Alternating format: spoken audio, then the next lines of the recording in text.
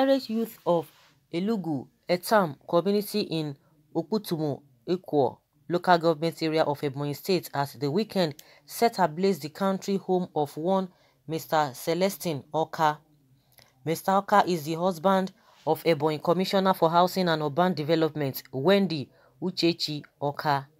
According to a source, the incident happened on Saturday. The source said Mr. Oka was accused of involvement in some crimes in the community, which he vehemently denied. His denials did not stop his summoning by the community's village head, who ordered him to swear an oath to prove his innocence in keeping with the customs and traditions of the community. But Mr. Oka, it was gathered, refused to swear to the oath. He insisted, resorted to calling the attention of the police. His refusal and involvement of the police infuriated the youth around, who pounced on him before moving to the location of his house, where they vandalized and set the property ablaze. Not done, the youth proceeded to burn another building belonging to another member of the community, whose child is named after the commissioner. By the time the police could get to the scene, the destruction had been carried out, but they succeeded in rescuing Mr. Oka and whisked him out of the area. The community, it was learned, warned the police to take Mr. Oka out of the community and warned him not to enter the community again. Police spokesman Lovett Oda confirmed the incident. She said the police was able to rescue the victim. Mrs. Oda noted that when the police went back on Sunday, the community dug a deep trench to prevent them from accessing the community. She noted that the police was able to restore order in the area and have warned the community to toe the line of peace to settle whatever disputes they may have with the victim. The victim whereabouts could not be ascertained at press time. Calls to his phone lines were not answered. His wife, the Commissioner for Housing and Urban Development, Mrs. Uchechi Wendy Oka, refused to react on the issue when a reporter called her on phone. She said, I don't want to make any comment for now, said the commissioner in an emotion-laden voice. Commissioner for Internal Security and Border Peace, Stanley Okoro Emeha, wondered why the community would take the laws into their hands. He said the state government has waded into the matter with a view to amicably settling the matter. Okay, but now as it is, we don't even know the reason or the offense that he has committed. They didn't even say the offense that he has committed, and to the extent of calling him to come and swear an oath, whether the offense is related to traditional way of settling matter. That was why they called the man to come and swear an oath, and the man said he couldn't swear oath, and that maybe the case needed to be resolved. I don't know, by the police. That was why I called the police, and these people did what they did. But as it is now, nobody know the offense the man committed for them to have done this kind of a thing. I think irrespective of anything, though the youth might be angry, because if we hear what the man has done, whether they could not even tell anybody, I think they need to really get to the youth or those who are in charge or the leader, the community leader, to tell Nigerians what the man has done to have degenerated to that level, instead of them going to the police. But irrespective of the offense the man must have committed, they would have just gone to the police and report the man. See what this man did, and all of that, instead of resorting to a traditional way of settling matter, to swear an oath. That one he gets as he be. So irrespective of that or anything, the constituted authority that should have handled that case should have been police. Maybe they just felt that, oh, by the time they get to the police will not be able to do anything.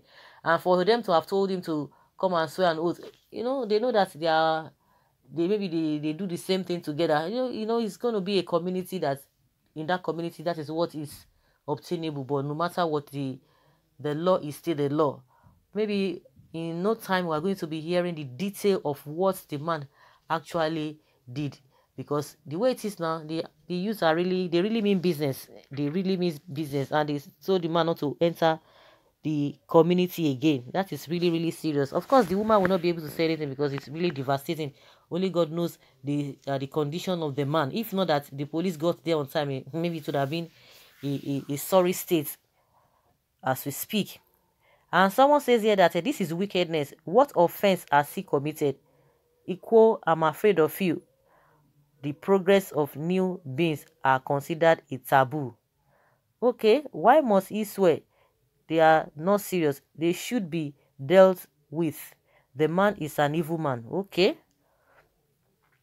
Are they okay? Did they want Biafra without unity, or God forbid? I don't know what this person is saying over here. Okay. Okay, you don't know what he committed and you are making noise. Must you mention Biafra in everything? I don't even know why people insisted on one Nigeria. Yoruba that claim to come from South. Biafra are far better than you. Okay, this one is talking of a... Okay. What an elderly fool. Look at what a 65-year-old fool like you will be saying. Niger militants that vandalize your country pipeline in the water. All these ones are just abusing themselves because somebody has even mentioned Biafra, because what we are saying and what we are even hearing has nothing to do with Biafra. I think if two people or two communities are even quarreling in the southwest, I think it will still be as a result of Biafra people. If people are fighting in the north, it is Biafra that caused it. Okay, it is unlawful to take laws into your hands. The criminal code has provision for every crime in Nigeria. If he is found wanting, report to police.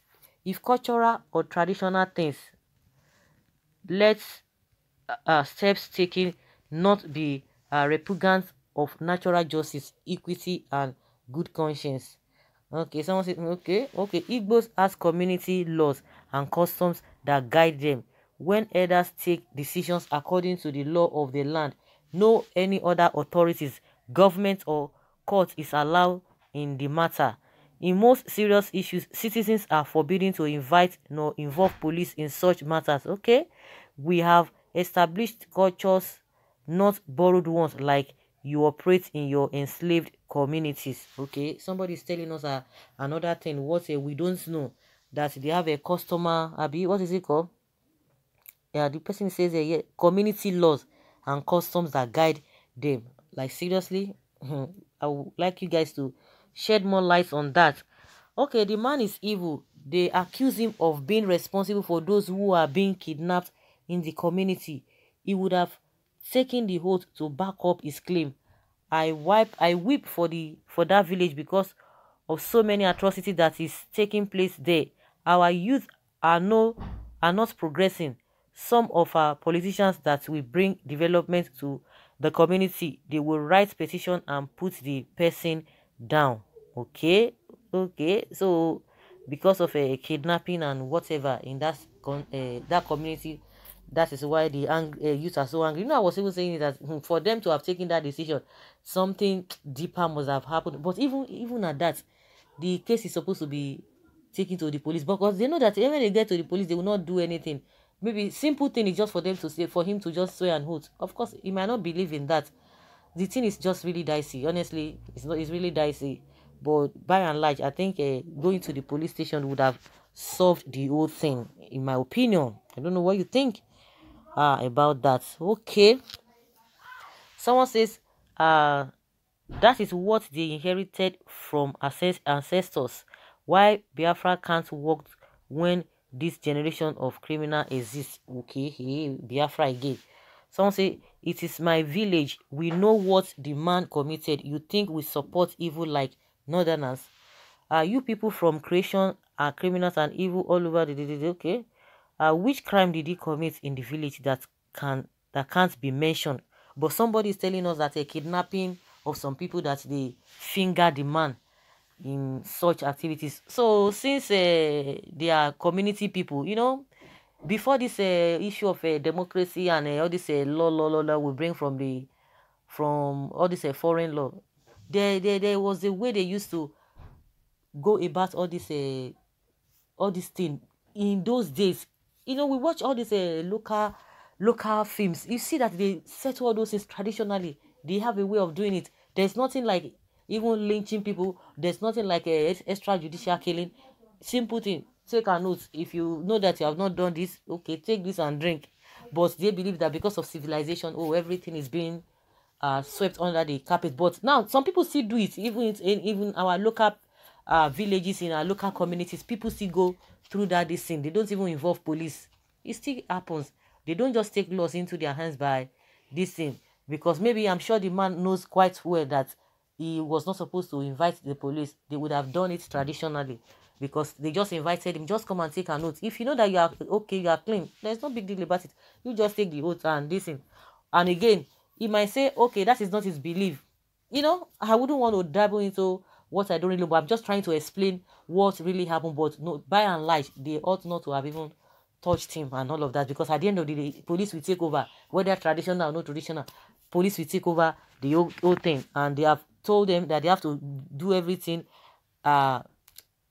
possible just to restore peace in that community. So guys, let us hear your opinion concerning this thing. Leave your comment below and let us really learn from you. Thank you.